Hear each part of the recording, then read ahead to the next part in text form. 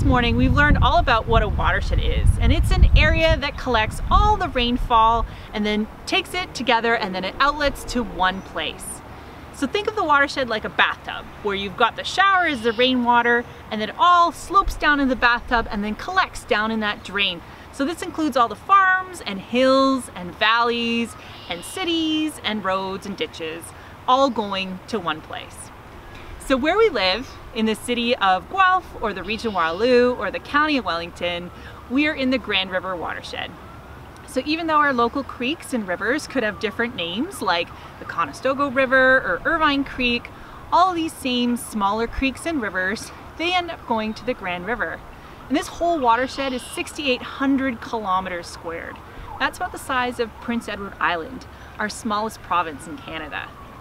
So we're going to take a few minutes and we're going to use a map to figure out how the rain falls in our watershed. This is a map that's available through the Grand River Conservation Authority website. And perhaps if you've got this printed off through your teacher already, you can grab a pen and a marker and you can draw on this map, or you can just follow along with me for the video. So it's probably weird to see a map that has this shape on it. It's super squiggly and doesn't have a lot of straight lines. And maybe you've seen a map of Canada or you've seen a map of your own town, but probably not one that looks like this. But like other maps you see, it's got a title on it, which tells you what the name of the map is. It's got a legend on it, which tells you about what the symbols on the map means. It's got a compass rose on it that tells you which direction is north. And it's got a scale on it to show you how far apart the various things on the map are from each other. So this map shows all the major rivers, and it shows the minor rivers as well, so the large and small rivers in the Grand River watershed. If you take a look at it, you'll notice that it's got rivers shaped like a hand on it. There's 5 different major rivers on there. So there's the Grand River in the middle of the watershed. There's the Speed and Armasa rivers coming from the east through Guelph. There's the Conestoga River that comes from the west, and the Nith River as well that ends up meeting the Grand River in Paris.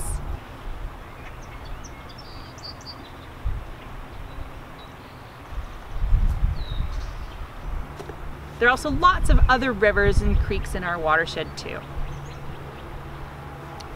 So now we're going to take a look at the map. The watershed, or source of the river, is where the river starts. Where do you think on this map the river would start?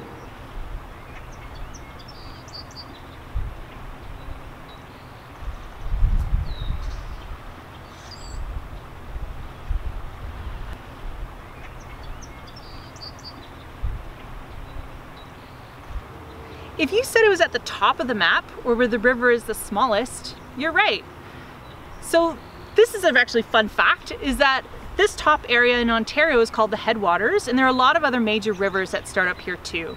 So the Credit River that flows to Lake Ontario, or the Nottawasaga River that flows to Georgian Bay, or the Saugeen River that flows to Lake Huron.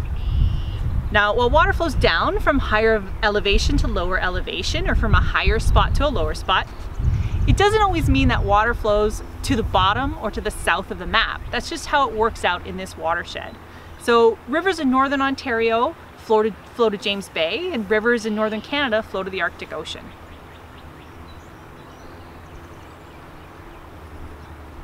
So can you figure out where your town or city is on this map?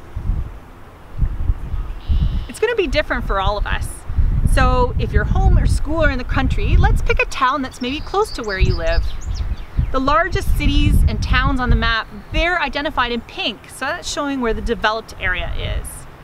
In our watershed, the biggest towns and cities are Waterloo, Kitchener, Cambridge, Guelph. And then in the county of Wellington, we've got other smaller towns like Rockwood, Allure-and-Fergus, Arthur, and Drayton. And in Waterloo region, we've got Elmira and St. Jacobs and St. Clemens and Heidelberg, St. Agatha, and Baden. When you found your city or your nearest town, let's draw a little circle there with your marker. And this is going to be your starting point to figure out where the water flows.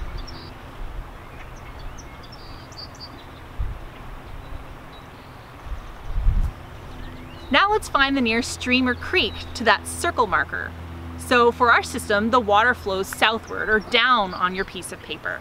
So with your marker, I want you to take that and follow that river all the way down.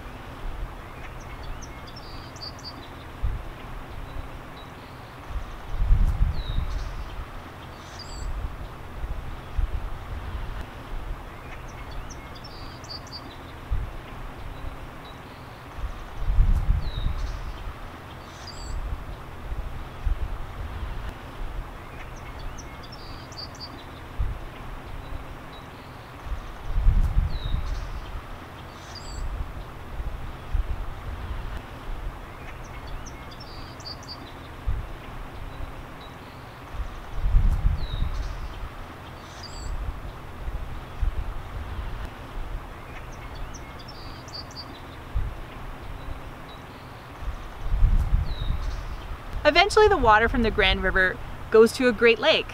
What Great Lake do you think that would be?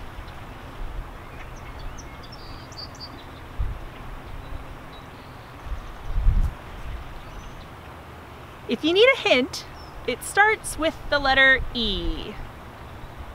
It's our smallest Great Lake. If you said Lake Erie, you're right. But Lake Erie isn't the end. Do you know what happens to our water after it goes from Lake Erie? It goes over a big set of falls, and then it goes through Lake Ontario before ending up in the Atlantic Ocean. You're right, you got it. So what we do here in our watershed can really impact what the water's like in the lake, in Lake Ontario by Toronto, and all the way to the Atlantic Ocean. So this is a big example of our map of the watershed. And we've got tubes on here to show how some of the water will flow.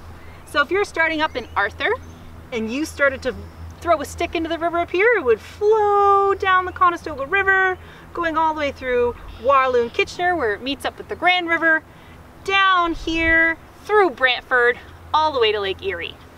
Similarly, maybe you go to school in Fergus or Elora, and you might be on the Grand River, or you might be part of Irvine Creek. So if you threw a stick up here in the river, it would flow down the Irvine Creek, hit the Grand River, and then take the Grand River Express all the way down to Lake Erie. Because the system is all connected, you can really see that whatever you do impacts the system.